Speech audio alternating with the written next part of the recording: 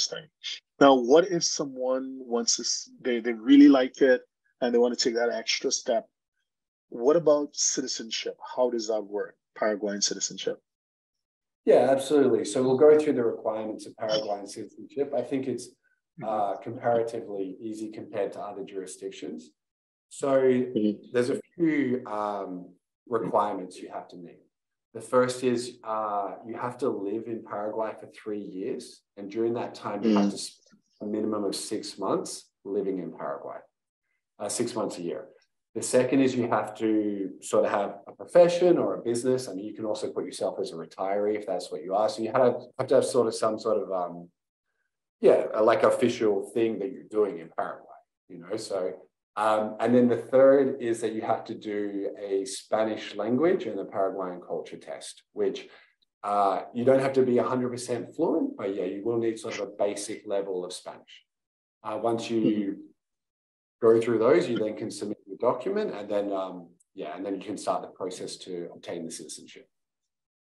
Right. So how many years would have had to reside at that point? Oh, apologies. Sorry, it'd be 3 years. 3 years. So 3 years. So 6 months a year during those 3 years. Understood.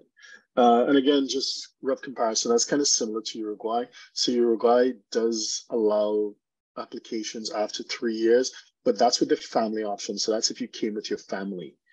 If you didn't come with your family, you have to wait 5 years and then you can apply. Is there any distinction like that in Paraguay?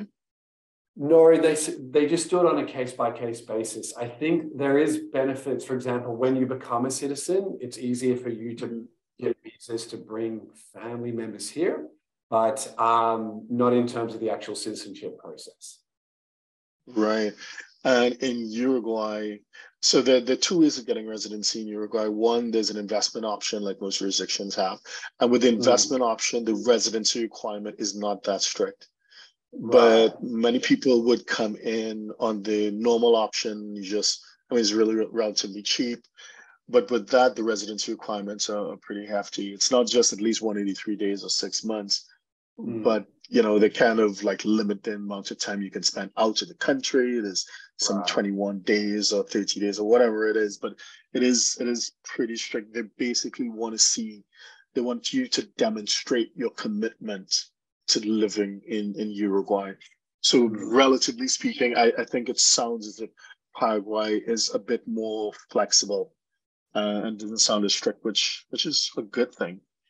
So if you're a 6, 7, or 8-figure investor, entrepreneur, or business owner who needs a tailor-made solution from a qualified team of professionals, we can help you achieve the international lifestyle, the freedom, and even the tax savings you're looking for.